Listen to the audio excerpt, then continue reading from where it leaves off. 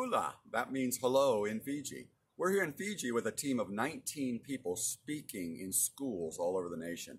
So far, for the last 3 years, we've spoken in 160 schools to over 60,000 students. Now, what we're doing is connecting God to reality and the Bible to truth. And the students are so attentive. They absolutely love it. So I'd like you to listen just as we spoke to one student about what did she learn as we're here to share about Jesus, the Bible, and creation with their school.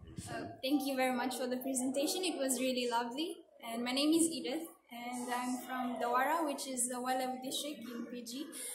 And well, it was really lovely, and I love the fact that he mentioned that God said to study creation and nature, and you will know more about Him and how He created the world, and that He really exists. Thank you so much for coming to this school, and it's actually Ulivalili School, the only school in the Walev district, high school actually, and thank you very much.